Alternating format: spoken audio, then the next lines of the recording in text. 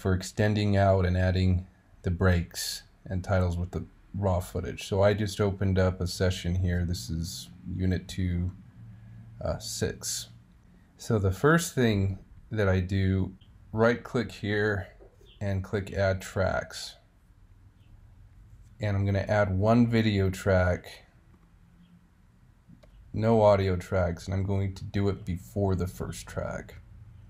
Now, the next thing that I need is a white mat, and I don't know if in this version of the session if there is one. Let me see.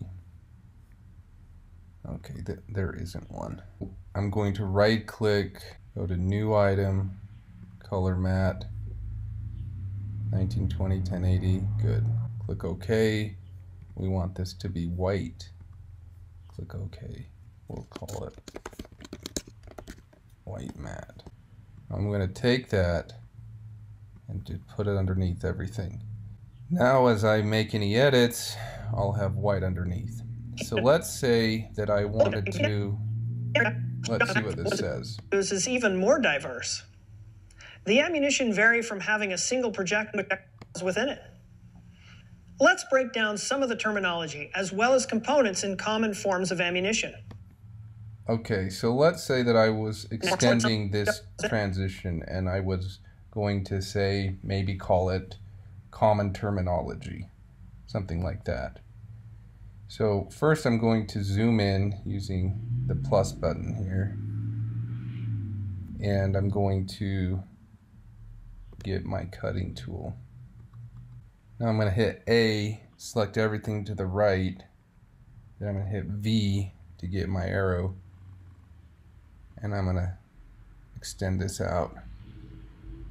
So now I have a spot that I could drop this title, but it's still black. So I'll pull this over, and I'm going to go back to C, and now I've got an area here that's white I can work with. So the next thing I'm going to do is go to File, New, Legacy Title. And for this I'll call it Common Terminology. I don't know if I spelled that right. Then I will type out, so make sure you do spell check it. Probably have some typos in there. Okay, so we want to get the right font here. Yes, understands. And now for the color. There is a hex key for the orange used, and I'll put that in a file with this tutorial. Click OK. Let's maybe recenter that. Here's my common terminology. Now, here's the other thing I've noticed. The default length there, I think it works pretty well. So here's what I'm going to do. Here's the other tip. So let's go back, select this. When you, again, clicking A to select all of those. If you drag that quite a ways away, then when you put this on, you can have kind of room to work with. So I'm going to drop that there, extend this to about here, then delete that gap. I'm going to click that and do a Command D, and there we go. Let's break down some of the terminology as well as components in common forms of ammunition. Okay, so that is good, but there's a few little things that we still want to fix. So one is, it would be good to have him fade to white before we make that transition. So I am going to do a Command D, and that will give that fade out. I've noticed there's a quirk with, I've noticed a lot of quirks with Premiere, but this is one of them. Command D. Okay, it worked. It worked this time. But sometimes when you do this, there'll be a weird gap right here. So if that happens, an alternative way of making this transition is to click here where you want it to be in, where you want it to be at 100% opacity. Go to your effects control, under opacity, drop down a keyframe, then pull the timeline to the beginning, and drag that to 0. Let's break down some of the terminology as... So now what we have is this. A nice fade on. Let's break down some of the terminology. Now let's say that I've selected a piece of music for this. Let's say this was the piece that was underneath it. Right now it's too loud. It's maybe not too loud for the transition, but it's too loud for... to a shot shell containing dozens of small projectiles. So what I'm going to do, and this is generally what I would do on all these transitions, is add in some audio keyframes. Again, this is something Adobe could make so much easier. You should be able to just double click and add a keyframe. You can do it in Audition. You can't do it in here. It's a stupid feature. It's just so much faster than doing these stupid keyframes up here. I'm sure there's a shortcut for it, but just double click where you want the keyframe, Adobe. Make it so much faster. And if you want proof of what I'm talking about, this software does exactly that. You want a keyframe, you double click, boom, boom, boom. Anyway, that's neither here nor there. Now, that's actually the reverse of the pattern we want. We want it lower here, lower here.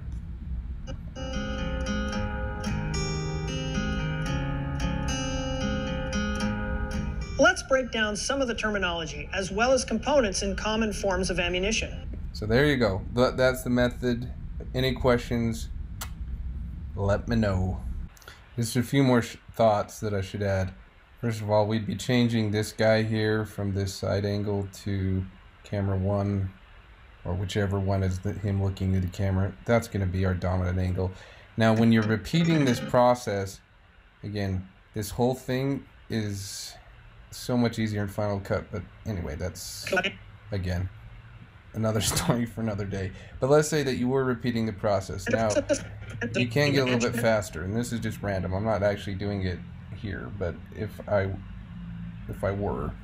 The other thing you want to look out for is this can mess up with your timing on the music, so you could, if you want to lock your music and then deal with that later. Sometimes I just throw it on there for reference. Anyway, so I click the A, right? Move that stuff over here, move it quite a ways, right? Go back to the V, drop it down, okay, to my cut. Command C, Command V gets you a new one. So let's say this was new thingy, right? Now, where did it go? Oh, it's because I have this.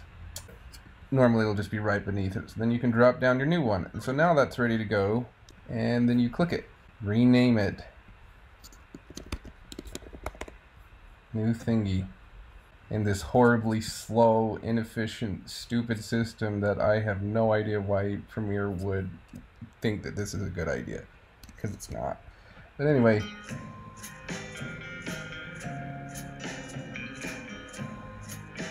And shot or a slug. Anyway, that was random, but you get the idea. So once you have one, you can control and copy it. What they should do, if they were smart, is make this a hell of a lot easier to work with. And it's totally possible.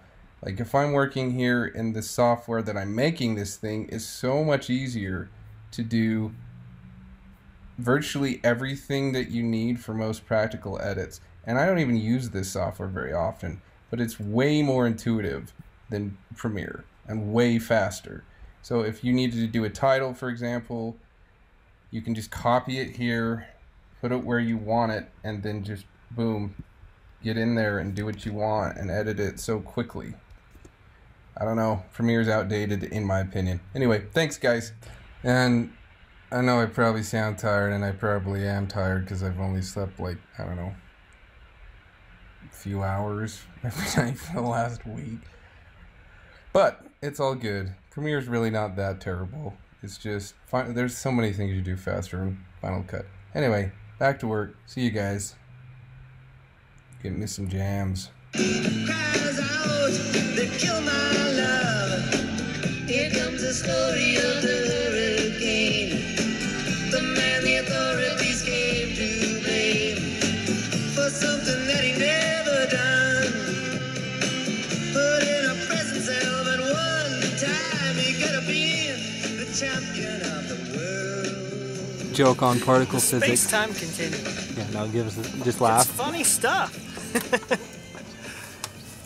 Okay, cool. That might be good just for having. And talk about what to do if you've noticed you've put a hole, torn a hole into space-time. While hunting, if you've put a hole in this, while hunting, if you've become aware that you've put a hole in the space-time continuum, the first thing to remember is don't panic. The one rule about space is while you may have destroyed the entire universe, you're still okay. And thus, if you have destroyed your entire universe, you may come to a parallel one, which might be slightly different, and you can go back on living.